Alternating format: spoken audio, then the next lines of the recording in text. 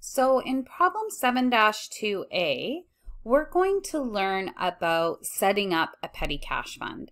So a lot of times in offices, they want to have some cash on hand, and they'll usually put it in a lockbox or in an envelope or somewhere stored where it's safely locked up, where they could go and reimburse for expenses just on a daily basis. So one example would be needing to go to the post office to buy some stamps. So instead of writing a check for that, what they would do is just take the cash out of the petty cash fund and then go to the post office, buy some stamps, then they'd come back, put the change back in there, and then put the receipt in there.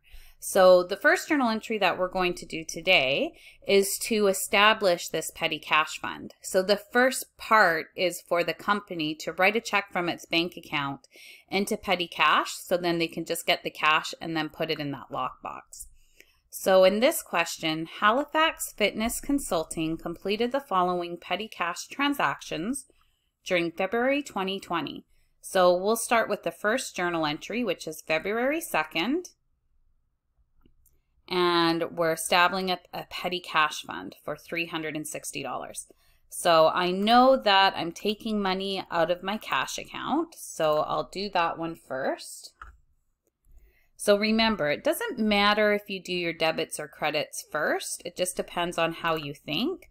But when we put it into the system, we have to always put our debits on top and then our credits on bottom. And then my next journal entry is to do the petty cash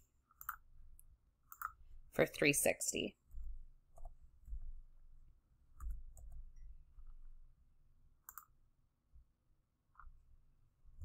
So now we don't actually do anything until the end of the month where we reconcile the petty cash fund. So in your next video, what you'll see us doing is reconciling all the transactions from the 5th until the 28th.